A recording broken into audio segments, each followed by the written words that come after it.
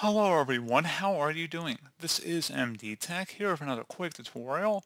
In today's tutorial, I'm going to show you guys how to resolve a kernel power event ID 41 task category 63 error message you are experiencing on your Windows 10 or Windows 11 computer. So it could be a variety of issues, but typically it's caused by a faulty power supply. So if there is a hardware related issue, I recommend looking into that. You might want to actually replace your power supply unit in your desktop computer, which is probably where you're coming across this problem. So in a laptop, it would be the AC adapter, perhaps, because a laptop doesn't actually have a power supply built inside of the case. So you might have a AC adapter issue, but if you're on a desktop computer, it could be a power supply issue with the actual hardware inside your computer. Might want to look into getting that replaced. However, there is something we can try just, hopefully to resolve it if there's a software related issue, but generally speaking, this is a hardware related issue and there's faulty hardware. You probably have to replace it. So that's just something you'd have to take a look into for your specific make and model of computer. But that's beyond the scope of this tutorial. But it doesn't mean there isn't some troubleshooting options we cannot explore in this tutorial today. So something we could try here would be opening up the search menu, type in control panel, best match should come back with control panel. Go ahead and open that up. Sort your view by large icons, and then select power options from this list. Select where it says choose what the power button does on the left panel here.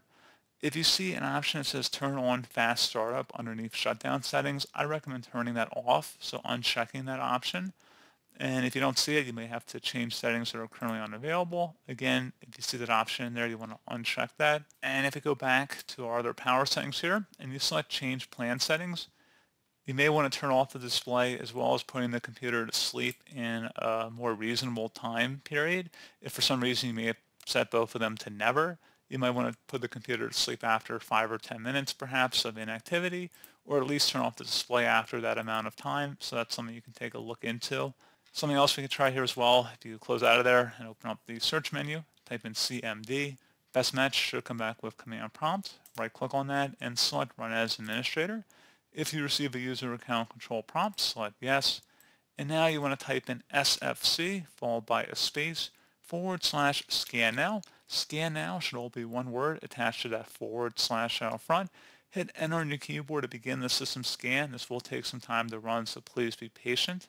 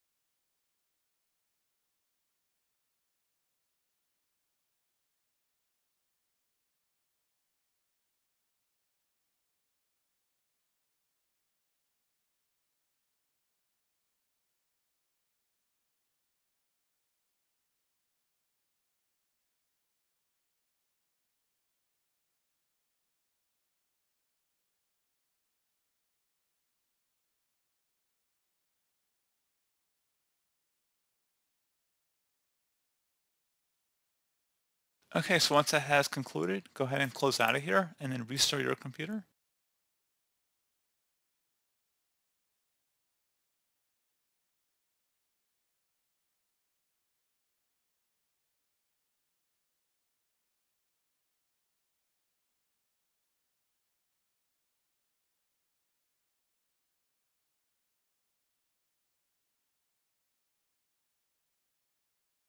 And then hopefully at this point your issue should have been resolved.